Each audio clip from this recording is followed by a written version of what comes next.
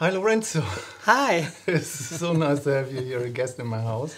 We haven't seen for, I don't know, 3, 4, 5 months or so. You have been in Brazil on Sexsibility. Yeah. And you are ready to create Sexsibility or to host Sexsibility in Ängsbacka now in 2024.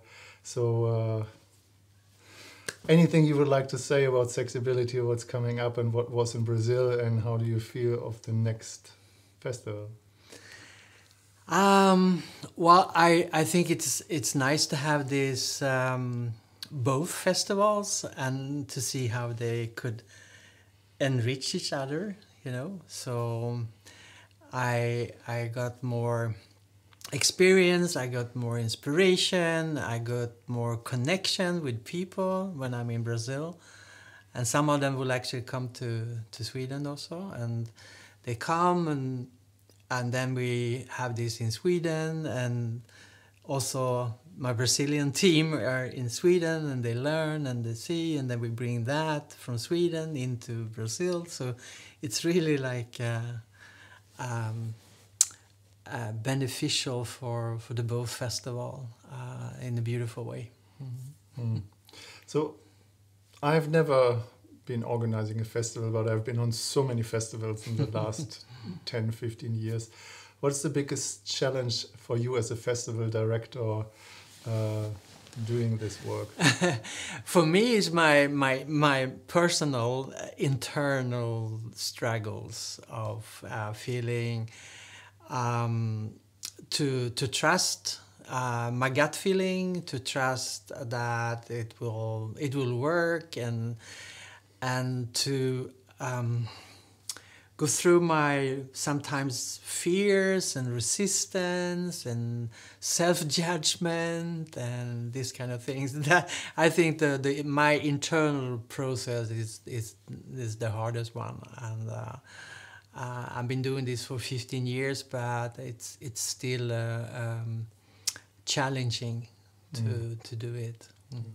What I personally love the most about Sexsibility is because I'm this consent geek, yeah, and I love as well the fact that I'm coming again and again and introduced into consent. But I've heard you today in our conversations saying one little quote about consent. What I really love about the festival, because it makes it really safe. But sometimes if there is too much consent, does it kills the flow? Yes. Can you say a few words about that? Well, yeah, I think that when people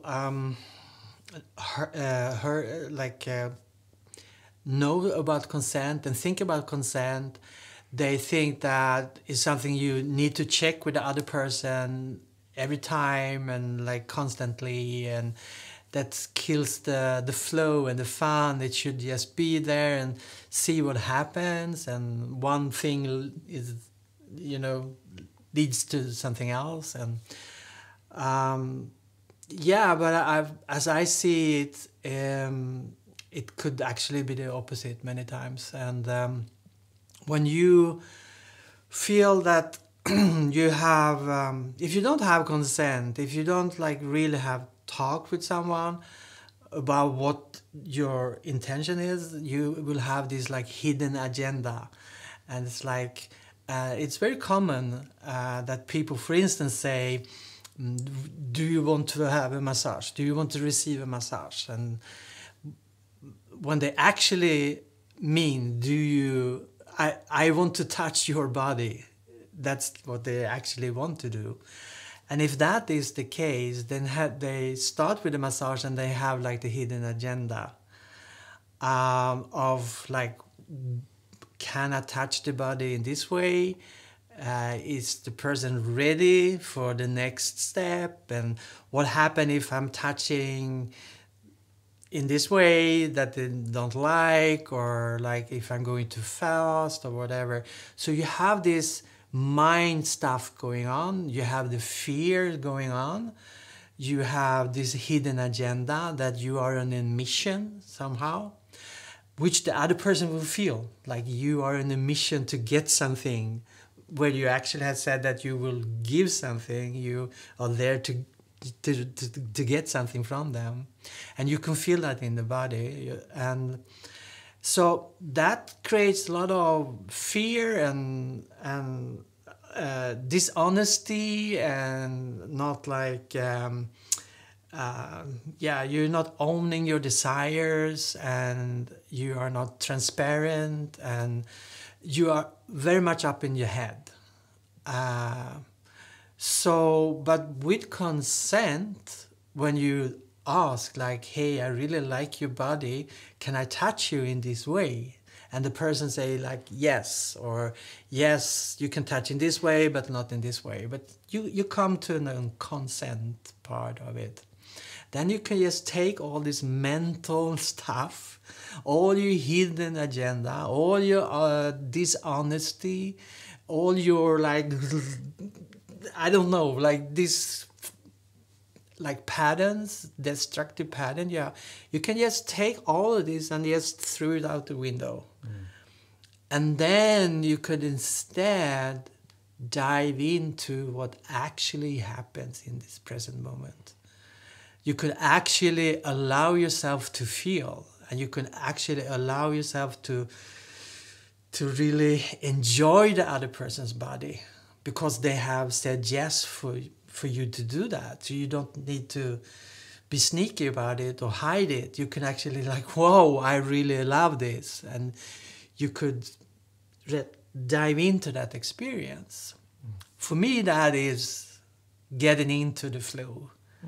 That is to embody it. That is to enjoy the moment. And for me, that is way more sexier and way more juicy than just being up in your head and being scared. You know, I know that's probably your 18th festival that you are organizing. Yeah, together with the Brazilian, yes. Something like that. And I have been, I think, on maybe 8 or something like that, or 10. I can't remember. I think more, yeah. But more. So Sexsibility is one of, not even one, is the festival that I love the most. And because it's the safest festival I ever have been on all festivals, and it's the juiciest one at the same time. And it's sex positive, it's non-binary, it's open for all, and it's just fantastic.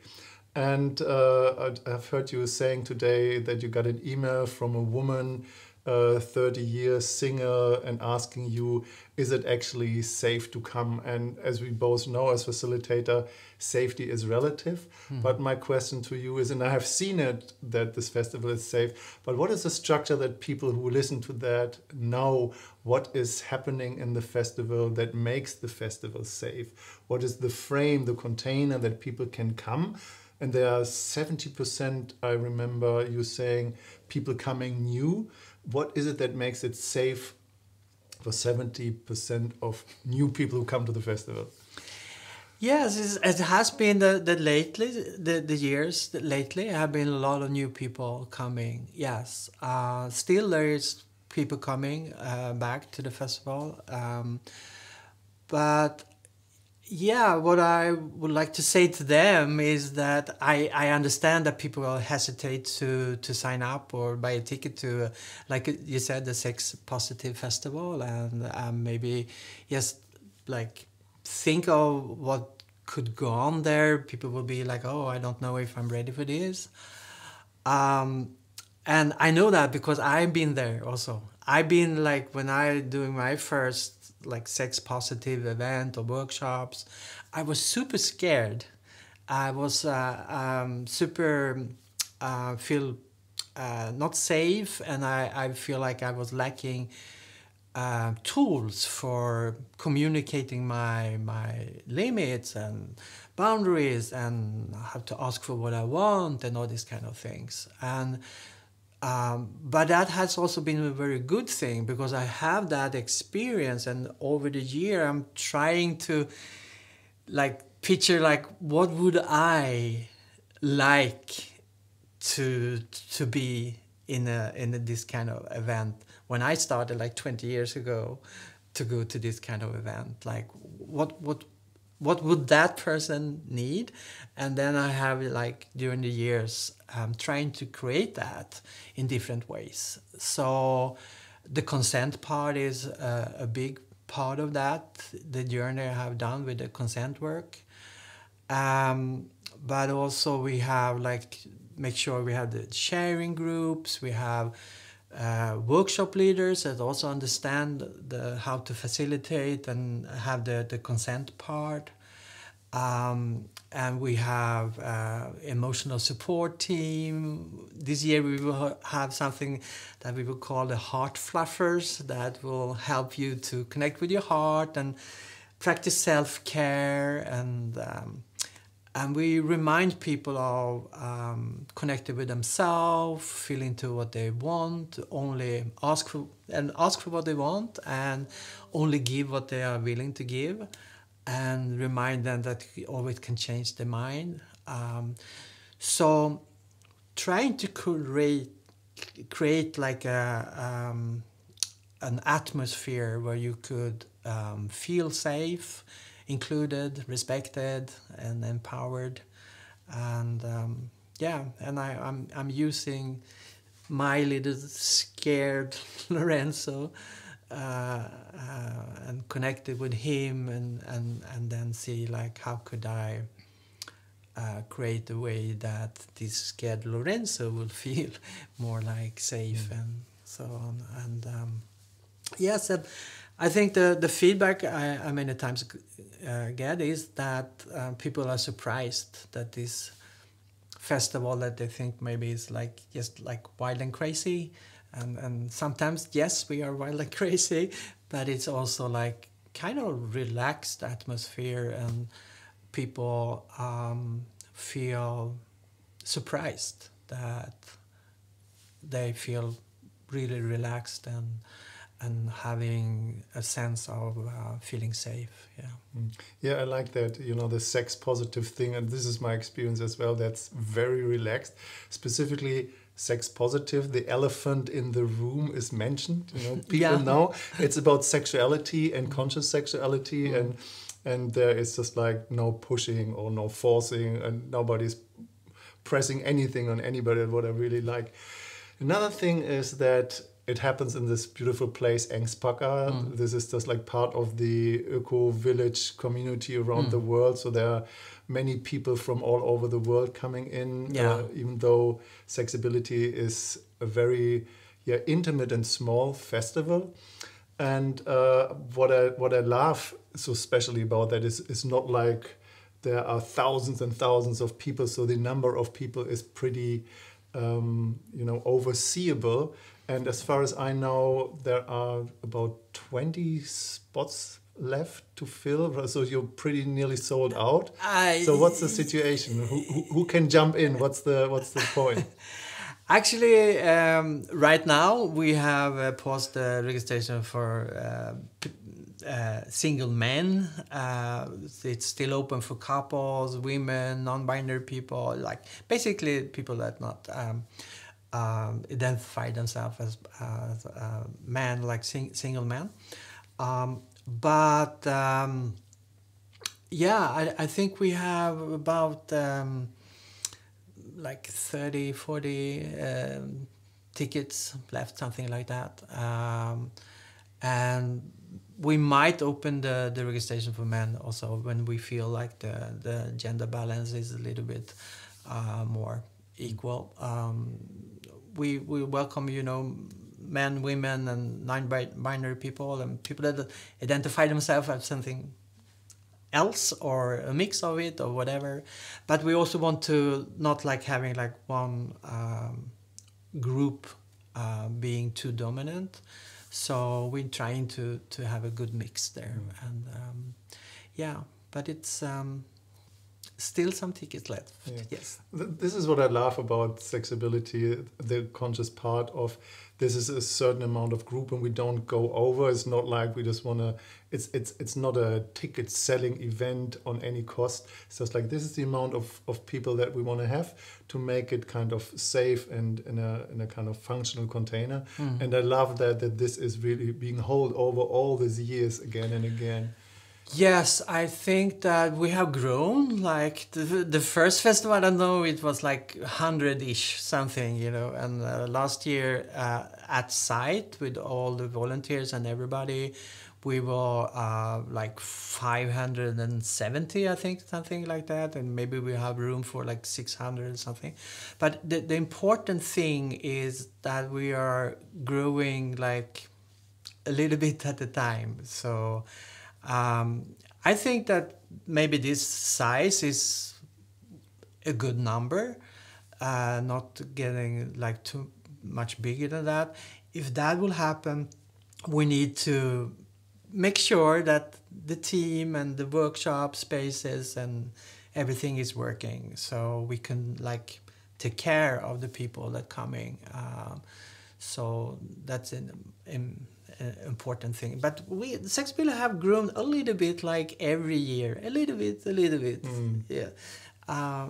So yeah. So the nice thing is that it's a little bit for everybody to come to that festival. You know, as you said, there is non-binary people, there are homosexual people, there are heterosexual people, there are maybe asexual people, I don't know. Yeah, just like actually that too. So it's a little bit everything for everybody, you know. It's just like, I know that there is the evening, the temple space, we call it, or the playroom, yeah. The playroom, and then there is different cuddle spaces. There is a place where people can have sex, you know, and I like the workshops and the workshop leader themes, and this is just so versatile for so many different directions. Then what I really love about that is as well, people can either stay on the camping site, they can come with a camper van if they have, they can stay on site in a dorm or in a room, or off site they can rent their own house. So this is amazing food, is an amazing outside space. So it's just you know, I'm really excited about that festival. And so to bring that to a completion, or to close our little interview, is there anything that you would like to say final for people who are coming and people who plan to come and people who want to come? Yeah, I think that you're pointing out that we are trying to make this like include a lot of people in this. And the main thing is that even though we are connecting with other people and we're having these workshops and we're doing exercises and so on, it's mainly like your individual journey, and you will learn how to know yourself better, and you will have a lot of tools that you can bring. So it will not just be a nice experience during the festival, but something that you can bring from the festival into your life. To create a better life. That's what I'm feel, you know, passionate about. Is the teaching part of it, and that is something it's more like your individual journey, and you could choose and you can design and which workshop you do, and not being on a workshop but hanging out with people in the cafe or whatever. So you design your own little festival from this smörgåsbord, and you can then, create your own festival experience in that sense. So it's for couples, singles, and throuples or whatever, and different sexual orientation and so on. I think there will be you could find things that you can learn about yourself and other people. Yeah, it's a little bit of everything as far as I remember. It's always some BDSM, is always some Tantra, is all some different sex positive or not sexual at all, just about meditation or just like massages and touch that doesn't need to be sexual. I'm so excited about the festival. It starts in August 6th. Yeah. It's 6 days. Yeah. Yeah, and so if you're sitting on the fence and want to come get one of the remaining 30 tickets, I will be there facilitating about consent. Consent is sexy and the orgasmic blueprint, and I'm so excited to be there. And thanks for jumping into that interview and talking to our guests. See you there. See you there.